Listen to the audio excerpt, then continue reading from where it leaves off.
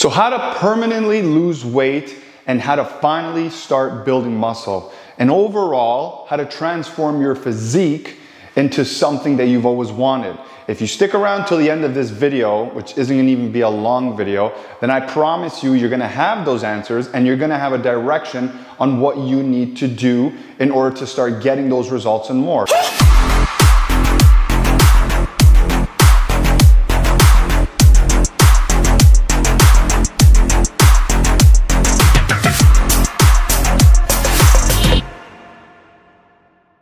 So first things first, your nutrition.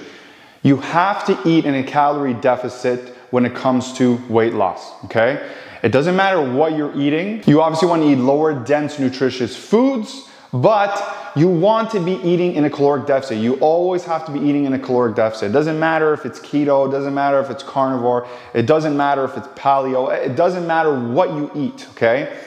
You need to be in a deficit. You have to take in less food for you to start dropping weight and get more movement, to expend more energy. That is literally the basis of it all. Now, how do you know how to get in a deficit? That's the question I get all the time too. What you need to do is you need to track what you eat on a regular basis for 1 week. You have to do that for 1 week, okay? This is gonna be the most accurate way to do it. For 1 week, you're gonna track what you eat, you're gonna track what time of the day you eat it at, what day. You're gonna even track what you put in those foods. If you have a hot dog, how much relish, mustard, whatever you add in there. If you have a hamburger, if you have a pizza, what's on the pizza. Find out exactly what you eat. You can even use MyFitnessPal to do this. It's very easy to do. You download the app, they have a free version. You can start putting everything in there. It actually breaks it down nicely for you and gives you your macros as well. And you're gonna track that for 1 whole week. You're gonna eat regularly. Don't try and screw around with it and actually refrain from eating certain foods that you would have eaten before, because you need to be honest with yourself. After that week, you're gonna take the calories that you've calculated for each day of the week, okay? And then you're gonna add them up all together. And it's gonna give you a total caloric intake for that week. Then you're gonna divide it by 7, because it's 7 days. And then that is going to give you the average of what you are eating roughly every day. And then what you need to do is you need to eat anywhere between 300 to 500 calories under that. So either 300 to 500, roughly around there, because everybody's a little bit different. There is no exact amount, and some people will find it a bit harder than others when it comes to their energy loss. Some people will be able to do better on a 500 caloric deficit versus others. That's up to you to play around with and for you to understand and for you to do. But what you're gonna do is you're going to subtract that from the total amount, okay? And then you're going to factor in your exercises, which is what we'll get into a little bit later. But that's roughly what you want to stay around in order to start losing weight. A good amount of weight loss is anywhere between 0.5 pounds to 2 pounds a week. And I know it doesn't even sound like a lot, but it's actually a good means of how you should be losing weight. Anything higher than that is, of course, still possible, depending on how much of a decrease you're in, of how much of a caloric deficit you're in when it comes to your weight. But for some people, they wouldn't be able to handle that, especially for somebody who's new to weight loss and hasn't done this before. And then on top of that, what's your total daily expenditure? How much are you actually moving throughout the day? What movement are you doing? Anything from basically walking to the grocery store or moving around in your job if you have a hard laborer's job, and so on and so forth. There's a lot of different factors, but those are the main ones. And if you're not already getting a lot of movement and you haven't been for a while, well, it's pretty safe to say your metabolic rate is going to be a little bit slower and you need to give it time to pick up. But nonetheless, that's what you want to stick towards, because this whole game of weight loss and even gaining muscle, which I'll get to in a little bit, is a consistent factor of consistently being in action and doing it week after week and not stopping. So now when it comes to the foods and what foods you should be eating, as I was saying, just to keep it simple and for you to understand, higher protein diets are better. You generally will feel a bit more full on them. You're still going to have hunger spurts here and there because you're always going to be in a caloric deficit, right? Including the weekends. You want to always try and stay under that number, and you're going to feel at times hungry. Some people find it a little bit harder than others. Again, it really does depend on the individual. But you want to circle around your macros, which makes up your total calories, at around 50% protein, 30% carbs, and 20% fats. You can mix those around a bit. It's completely up to you. Just keep proteins on the higher end. I would suggest you do that. And what foods you eat, again, it's completely up to you. As long as you're staying below that number, as we talked about earlier, and within that number, you're getting those macros hit, your numbers hit, then you're okay. And just as an example, let's say your total caloric number for the day is 1,700 calories. For those 1,700 calories, it's going to be 50% protein, 30% carbs, 20% fats. And it could be whatever foods that you enjoy at the end of the day, right? Have lower dense, higher nutritional foods. They are healthier for you. They're going to be better for you, and it will help with your weight loss down the road. But again, it is up to you. As long as you stay below that number, then you're going to lose the weight. So when it comes to your exercise, let's keep it simple. But you can do a wide range of variety of things. But what I like to do when it comes to somebody who's trying to lose weight, I will get to building muscle in a little bit. When it comes to somebody who's losing weight, you want more movement in the beginning. Your focus is more of weight loss, okay? So if you're doing more movement, you're getting your total daily expenditure up during the day, amazing. For your workouts, minimum 3 times a week. When you do 3 times or more in a week, you're more on a structured schedule, you are more likely to stay on it and to keep doing it as well. And what you want to do is you want to have more of movement type of weighted exercises. And what I mean by that is you still want to incorporate doing like squats, lunges, bicep curls, even doing deadlift, or like squats to like shoulder presses, compound movements of that nature, which is great. You want to do exercises such as that, but more in a circuit style training. And I'm going to have a example for download in the description that I'm going to put together. I would encourage you though to start building your own exercises and do it yourself. Use what I have as a template. You could use it if you like to. It won't work for every single person because you have to understand everybody comes from a different walk of life. There's different injuries that people can have, whatever power output they have, how much weight they have on them can be a factor to even if they can do certain exercises, how much energy they have during the day. Like there's a lot of different things that can factor into if they can do an exercise or not. But nonetheless, it'll be there for you to use and also use as a template. Take out certain exercises if you have to, put others in and utilize it and do it week after week, 3 times a week and keep at it. Another thing that I'm going to suggest for people to do now, whether you're doing weight loss or if you're doing, or if you're strictly building muscle or even both, is a little bit of cardio. And every time I say that word, people get upset and they're like, well, do I have to really do cardio in order to get results? Is it really needed? No, it's not needed, but if you're somebody who's finally losing the weight or finally trying to put on muscle, because yes, you can use it when leaning out or even utilize it when you're putting on muscle, do it because it's going to help you. Don't complain now that you have to do cardio when it's come down to the fact of you not doing what you needed to do all these years in order to get in shape. All you need to do is add a little bit of cardio a few times a week, or you can even add it in within your exercise routines like I do. As an example, after I do a set of, let's say, arms one day, if I have biceps and triceps, I add in skipping or I add in light running on my treadmill or even just ball slams to get the heart rate up for about 30 seconds to a minute. You don't have to do that long. You work to what you can handle, but that's what I do. But what it does is it elevates my heart rate. It's keeping me in a zone of having a higher heart rate and burning more calories as I continue to work out, as I continue to do my session and workout. And it's going to allow me to be able to get my cardio for the week. You don't have to sit there on a treadmill and just run at a certain pace for an hour. If you like doing that, that's even better, good for you.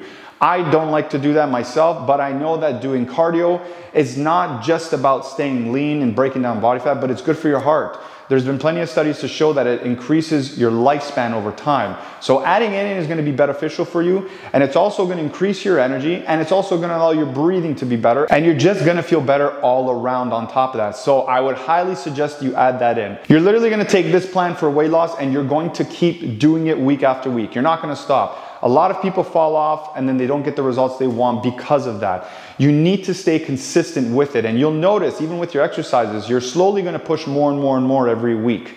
At the end of the month, you're going to start increasing your reps, you're going to start increasing your time, you're going to start changing exercises to keep challenging you more and more because you need growth. You can't stay sedentary like you did all this time, which allowed your weight to get to where it is. You have to keep moving and you have to get stronger. And then eventually, you're going to add another day. Do you have to? No. But why not challenge yourself even further and see what you can do if your body can handle it, which is the most important thing. So if you're somebody who strictly just wants to build muscle and you don't care for weight loss, people who are wanting to lose weight can add this in too, but generally speaking, they don't have the power output or the strength yet to do it. However, if you're somebody who just wants to build muscle, this is what you're gonna do. You're gonna do a split routine for the whole week. Minimum 3 days a week, whether it's doing arms together or biceps and shoulders together, or whether it's going to be doing chest and biceps together, whatever. You're gonna pair up the muscle groups, okay? And you're gonna pair them up, and then what you're gonna do is you're gonna add your abdominal exercises on 2 of those days and then core on another day. And then all you're going to do for cardio is add in a few of the routines I had mentioned earlier when talking about the weight loss phase. You're gonna add in either skipping, or you're gonna add in something like battle ropes, or you're gonna add in something like ball slams, or you're gonna do knee raises or high knees, whatever the case is. If you can't handle those types of movements because they're too high impact, then do some low impact movements where you're just doing fast squats, you're doing side to side toe touches, something that's going to be low impact for you to handle, especially if you have joint issues. Just listen to your body and work with what you can handle. Now, when you're performing the exercises, as an example, let's say you're doing a bicep curl, you need to control the tempo. You want to control the tempo to put more tension on the muscle. And for now, all you're going to do is this. There's a lot of other techniques that you can do, but to keep it simple, this is what you're going to do. The first 3 reps, you're gonna do 3 seconds up and then 3 seconds down, and then 3 seconds up again, and then 3 seconds down. And you're gonna do that for 3 reps. And then after those 3 reps, you're gonna move a little bit faster. You're gonna get full extension of the arm, going all the way up with the bicep curl and then all the way down and extending it fully. And you're gonna go for as many reps as you can. I don't want you to stop at 10. I don't want you to stop at 12. You should be aiming for 15 plus. If you get to 12 and it's hard and you need to stop because of the amount of tension and lactic acid that's built up, fine, then you can stop there. But if you can keep going, keep going. This is going to build a lot of tension in your muscles. It's going to tear a lot of fibers over time, which might cause delayed onset muscle soreness the next day, which is fine, and is going to challenge your muscle even further. And then you're going to apply this to every exercise you do. It doesn't matter what you're doing for that day, you're going to do this all the time. And what this is going to do for you, as I've already said, aside from it challenging you further, it's going to allow you to develop even better mind to muscle connection. Because some people, they just move around when they're exercising or when they're trying to build muscle, and they're not actually squeezing and causing tension on the actual area that they need to. Biceps is generally easier to do, but if somebody's doing, let's say, pull-ups, or they're doing a seated row, or maybe they're doing lateral raises, they don't tend to engage the muscle on its own and don't build up enough intensity in there as much as they could have. So by doing this, it's gonna allow you to get better tension and also allow you to get better mind to muscle connection as well. Now I'm gonna have an example template workout down below of what it looks like that you can follow. But again, just like I said for the weight loss phase, do something that works for you. Do something that you can handle. But roughly after a month or so, you're going to take this template, or you're going to take the program that you've put together, and you're going to make it a little bit harder. And what you're going to do is you're going to add more repetitions, or you're going to increase the weight a little bit, which is what I generally do for my clients. And then you're going to repeat the same thing. You're going to repeat the same notions. You could add different types of tempo structures for sure, but just for now, to keep it simple, this is what you're gonna do. It's gonna allow you to be able to get direction. It's gonna force you to get a better workout, and it's gonna get you better at understanding your body and your muscles, and to get better mind to muscle connection. Now, when it comes to the nutrition side of things, you really need to make sure you dial in your macros, and you need to make sure that you're hitting your protein intake. Carbs, you generally wanna have before your workouts.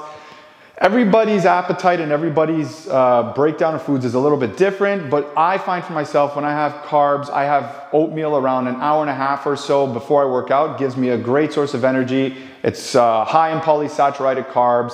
It lasts a bit longer in the body. I really get a good energy uptake from it. That's what I do. Play around with it. It all is going to come down to how many calories you're intaking at the end of the day, and also what your macro setup is for your nutrition and for your calories that you're intaking.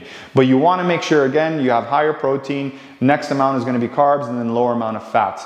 That can change over time. At the end of the day, now, because you're in a muscle building phase, again, you want to maintain your high protein intake versus every other macro that you're going to be using as well. And just to add on to that as well, you want to be getting anywhere between 1 gram to 2 grams of protein per body weight. But for the average person, 1 gram to 2 grams is more than enough. It generally is enough to be able to substantiate your muscle growth for recovery and for building as well. And it's literally that simple for you to start getting results. That's literally all it takes. If you start following what I told you in this video, write it down, start implementing it, I guarantee you, you're going to start seeing results a month, 2 months, even 3 months from now, and it'll start compounding over time.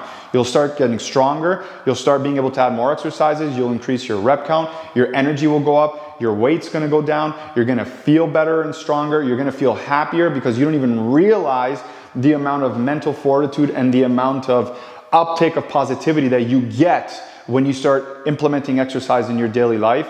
And it's gonna make you stronger for you, your family. You're gonna feel better. You're gonna respect yourself more.